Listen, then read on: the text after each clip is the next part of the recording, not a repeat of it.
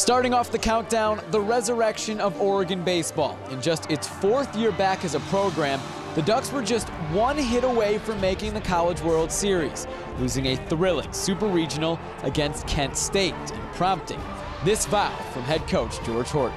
I can promise everybody that's here and anybody that's watching, we're going to the College World Series. At number 8, Sheldon Rains. The Irish avenged last year's loss in the state title game by running the table again this season, this time beating Lake Oswego 13-6 at Gerald Field to win the 4th state championship in school history. Number 7, a new high for the Oregon volleyball team. Led by the National Player of the Year, the Ducks made it to the national championship game for the first time ever. A magical run that saw them beat number 1 Penn State in the Final Four before coming up just short against Texas in the title match. Number 6, perhaps the most bizarre state championship game ever. Number 2, Willamette takes an extreme tactic to try to stop Mercedes Russell and number 1 Springfield. With no shot clock, the Wolverines stall. They don't even try to score. It was 4-0 at halftime.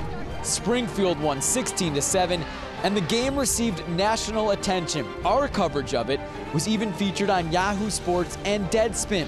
The strategy was widely criticized, but maybe the most insightful comment about the game came from Willamette coach Paul Brothers, saying, if it had worked, I'd have been a genius. Number 5, a complete 180. Coming off their worst season since 1996, the Beavers were picked to finish last in the Pac-12 North, but Mike Riley's team flipped its record from 3-9 to 9-3. Number 4, the big scare.